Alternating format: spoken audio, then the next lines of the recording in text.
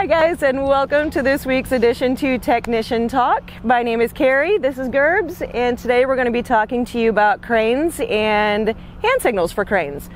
Here at One Energy, we use cranes for a lot of different things. I'm sure the most well-known is actually building our towers, as you can see behind us.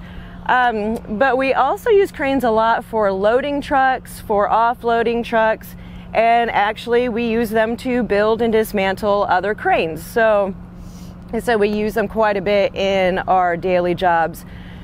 That being said, we handle a lot of heavy loads with those, so safety and very good communication is very, very important. Most of the time we like to use radio communication.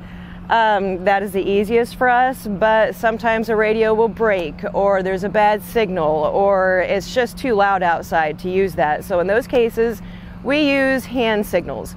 And the signals that we use are universal, which is very nice, so there's really no confusion. Everybody knows what they mean. So we're going to call out a few hand signals. Gerbs is going to demonstrate them for you, and then we'll kind of try to explain what the crane is going to be doing with these signals. So the first one we're going to go over is cable up, and when the operator sees Gerbs do that, they know that they just need to simply cable up with their crane. Same thing as cable down. They see that, they're going to cable down. Then we have a boom up. When they see that, they're going to lift their whole boom up or raise it, and then there is boom down to lower your boom. Then we also have a boom up, hold, load, and when the operator sees that, they know they need to boom up, but at the same time cable down to keep that load at the same height. We also have boom down and hold load, which is the same idea, except they will boom down and cable up to keep that same height.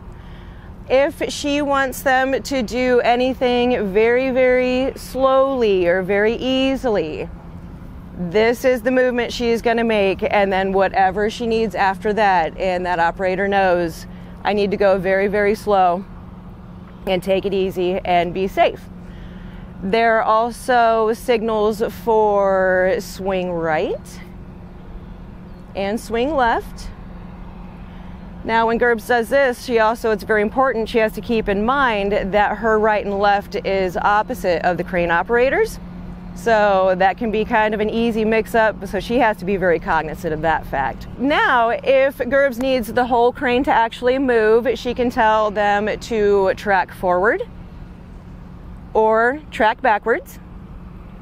If she wants them to stop what they're doing, it's a very, very easy, all stop. Now, if there's something going on that she needs to make sure the operator knows, flip the safety lever, put on your parking brake, hands off the levers, like we're not doing anything right now. She will tell them to dog off, which that is a very, like I said, it's very important with safety. So the operator knows that they just need to sit still for a little bit.